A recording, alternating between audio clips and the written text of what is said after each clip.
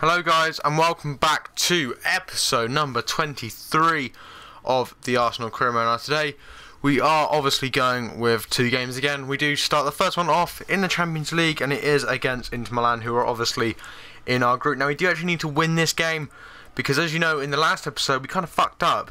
You know, we're not picking up enough points in the Champions League, and it is obviously an expectation of us for Arsenal to get through to the knockout rounds. And unfortunately I forgot to actually, wait for the intro screen, so I went straight into the game without the, the kind of the overlay stuff, so I do apologise for that, although for the second game of the episode it will all be there. But we do actually start off quite well against Inter. You may notice that my playing style has changed a little bit. Now I decided for this episode I'll see how kind of passing the ball around a little bit more works. I was actually watching Doc Landers earlier on his live Q&A video that he did for his Career Mode episode, and it kind of like showed me that I don't really pass enough. Even though I feel like I pass a lot, I'm not playing nice enough, and I found it a lot easier just passing the ball around, kind of waiting for the right opportunity and not trying to rush the attack too much, because I feel like I give away the ball so easily otherwise, and that's probably part of the reason that we're not winning as many games as we'd like. So I'm going to be trying, possibly in the next few episodes, just trying to get the ball around a little bit more, play a bit more realistically as well, just trying to keep hold of the ball, playing sensible passes, as you can see here, not trying to go straight in for the kill. And it definitely did work, as you will see in this episode. And we do get very close to Alexis Sanchez, but yeah, it was just nice. It was nice to be able to just like calmly and collectively just pass the ball around the pitch, get it to where I want, but don't rush it too much. Just kind of pass to each individual player that I need to, make sure that I'm playing slow enough to try and get some chances. And at times I was playing a little bit quicker than other times, but try and just mix it up a little bit. And we do end up with a nice little passing goal there, which does relate, obviously Mandzukic just putting it straight into the back of the net, and it does make it 1-0. And you can see there just a nice few passes, just stringing them together, and it does actually help a lot if you are struggling with the difficulties on Career Mode. I do find, especially offline, not so much online, but especially offline, it can be difficult to beat the CPU at first, or it can just be very frustrating to try and get through. So trying to play a good passing game is actually what I've kind of found to be the most effective way of trying to pick up a result. And we do actually get a lot of bullshit there, and we do actually go 2-0 up. And that goal there, I don't know why he's kissing the pitch of the San Siro, Sanchez, because you're not moving to Italy, but whatever. But look at that. I mean, look who's in goal, the poor man Szczesny, who we obviously sold to them. Very poor goalkeeping from Szczesny in both cases, really. I mean, he was having a bit of a shocking game, and I'm so glad that we sold off Szczesny now, because Joe Hart has come into this team and has really made me more comfortable with my goalkeeper. The problem with Wakak Szczesny in real life as well is one game he'll do well, and then he'll fuck up, and then he'll do well, and then he'll fuck up, and it's just an ever, ending circle with Szczesny. But I feel like Joe Hart, he might fuck up once in a while, but then he'll have another good 5 or 6 games before he fucks up again, or he just is much more consistent than Szczesny, which is great. And you can see here, being 2-0 up, I was kind of in the driving seat in this game. I didn't really expect Inter Milan to get back into the game, and we were just having a nice game, just passing it around, trying to keep it all calm. And we do actually utilise the pace that Oxlade-Chamberlain does provide us down the left-hand side, and we are trying to play him more, otherwise he's going to want to leave. And we do actually look at that for a goal. That is honestly probably the most 2 bullshit goals I've scored in a single game, and again, Szczesny at the fault of it. How he didn't manage to save that header when it was going in the net, it's really embarrassing, and I don't know if it's fair to blame Szczesny completely or just to blame the actual game mechanics, because that for me is just why goalkeepers need to be fixed. I mean, come on, look at that. That is pathetic goalkeeping from Szczesny, and it definitely should be saving that, as he is a world-class goalkeeper. But nevertheless, we do go 3-0 up against Inter, and they do whip across in from Nagatomo into Icardi, and he does actually put one past Joe Hart, which was a little bit of a shame. Although we were completely in control of this game, it's just a shame to concede, in the 80th minute. We do get another chance here with Mario Mandzukic. He squares it off down to Oxlade-Chamberlain, who was having a fantastic game. And we'll be starting the next game against Swansea as well. I decide that if someone does well, no matter what rating they are, they will play the next game if they've done well. And Oxlade-Chamberlain has had a fantastic couple of games for us since he's been coming on.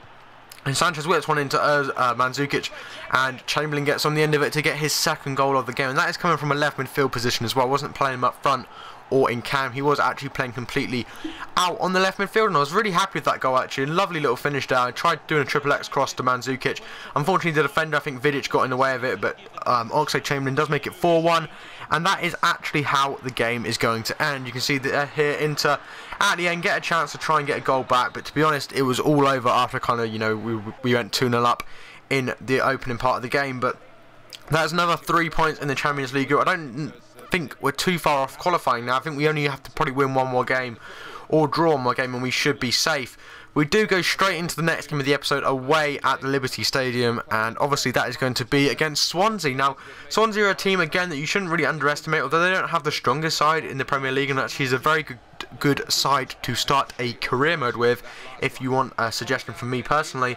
They've got a very young side, and also a side that does need some improvements. They've sold on Fabianski by the looks of it. Oh no, he's on the bench, but you can see we do have Olivier Giroud, who we did sell to them, playing against us. Hopefully he won't come back to haunt us. I wouldn't have thought so. You know, Giroud, for me in FIFA anyway, is just really bad. I mean, in real life, obviously as an Arsenal fan, I love Giroud. He's a fairly decent striker, I'd say. But and I love how Ramsey comes up after Gibbs in the formation loadout, even though Ramsey's playing Cam and Khedira is the one playing CDM. I don't really know what that's all about. It's because it's like a custom formation that I've made, the 4-1-4-1. But Swansea actually do start off very well here. Olivier Giroud passing through to Sigurdsson there, and he almost bends it round the post and in to Joe Hart's net, but thankfully he doesn't. And again, I was trying to play the passing game, but I was also trying to be a little bit quicker as well. And we do get Walcott here, squares it across goal to Aaron Ramsey, hits it, and it does end up in the back of the net. Within 20 minutes, we are already 1-0 up at the Liberty Stadium. Fantastic start to this game. Really do want to be picking up the win here. Obviously, in the last few episodes, as you would have seen, guys, we haven't been doing too well. We've been dropping points just so easily, and although we are still unbeaten in the league at this moment, we've played 10 games I think it is, and we have not lost a single one. We have drawn 5 of them, so it really needs to kind of improve on the draws and just trying to kill off the game, as I said in the last episode, just trying to get that second goal, that third goal to just completely end the game and stop any chance of the side that we're playing against getting back into the game, because we do need to be winning the league this season. It's a big objective of mine to do, and we do get a chance here with Theo Walcott. He goes for on goal, and unfortunately a very good save by Zingin, the keeper, to keep Swansea at bay, and we are still 1-0 up at this point. Into the 60th minute on the hour mark, Swansea do get a chance there. Luckily it gets headed away and out for a corner, I believe, and we do get another chance here. Theo Walcott manages to break through the defensive line and puts one past the Swansea goalkeeper Zingin, and does actually put us 2-0 up in this game. And pretty much, with 18 minutes left on the clock, it's pretty much certain that we are going to get the 3 points in this game, which is obviously exactly what we want from this game. And hopefully we can continue on and hopefully get that. We do get another chance here with Theo Walcott. He manages to break into the box and takes a shot, but it does get deflected by the Swansea defender, and Welbeck takes a hit at goal.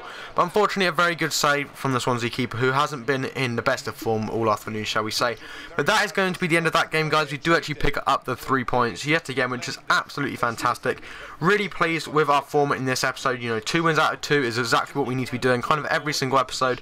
Next episode though, we do have a game against Manchester City in the Capital One Cup quarter-final, which is going to be a pretty difficult game. You can see here our youth players not doing too well. I just kind of was having a look. We've got Welbeck, who wants to play. Morgan Schneiderlin actually wants to leave the club in the transfer window, which I don't know if I'm okay with. I think I might be, because we could probably bring in someone a bit younger and also a bit better than Schneiderlin, and also like Perrin wants to play a little bit more. But that is going to round up this episode, guys. As you can see, we are in second in the league. 14 games played, 9-1, 5 drawn and none lost. We are still on really good form in that respect, and hopefully we can continue that on in the next few episodes. But if you have enjoyed, guys, if we could smash 5 likes, that'd be awesome. If you haven't already, subscribe to the channel. There'll be a link down below, and I'll speak to you guys in the next episode of Career Mode.